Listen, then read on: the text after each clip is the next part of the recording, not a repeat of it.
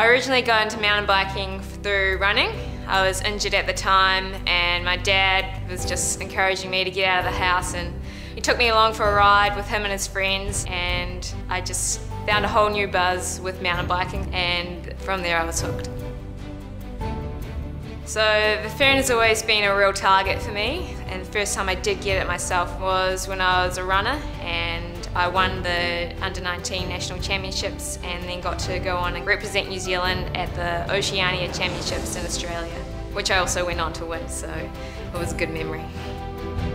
Mountain biking, the sport is predominantly in Europe.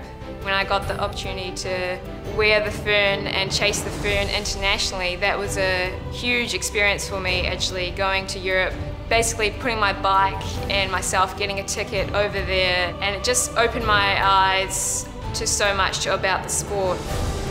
Fern, it lifts you up. It's not just about you when you're wearing the Fern, it's about New Zealand and the country and the power that has behind it. It's something that kind of drives you every day to get up and do your best and perform your best and achieve something really special. It's not just something special for yourself, but it's something special for your country, for New Zealand. It's my daily motivation.